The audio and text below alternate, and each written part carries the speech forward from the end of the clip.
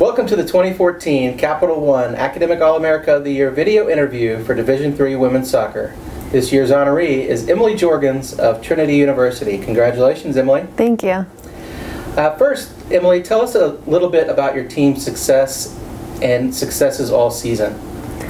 Well, we started off the season kind of slow. We were just trying to find our rhythm, but as the season progressed, I think we really started to click as a team and just as a cohesive unit, kind of found our stride.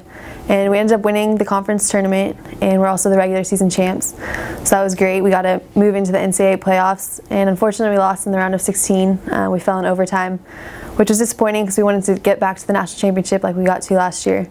But we talk a lot about the process and not just the end product, and I think our team's pretty proud of the effort and enthusiasm and energy that we put into the season. Okay, Emily, talk about some of your successes in the classroom during your entire career at Trinity. Okay, well, looking back over 4 years, which is weird to say now that I'm a senior, I've put a lot of time and effort into my academics, which I think has helped me maintain a pretty good GPA. And really, I think I've been recognized through NCAA with the Elite 89 award last year and Scholar All-American, but also on campus through academic honor societies such as Beta Gamma Sigma and Omicron Delta Kappa.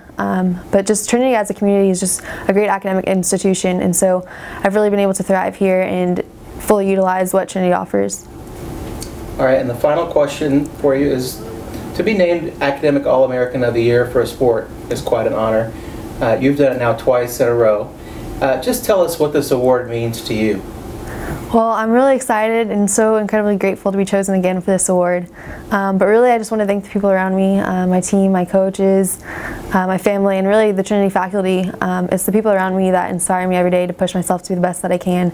And I wouldn't be able to do it without the incredible support system. But it's an incredible honor, and I'm so grateful.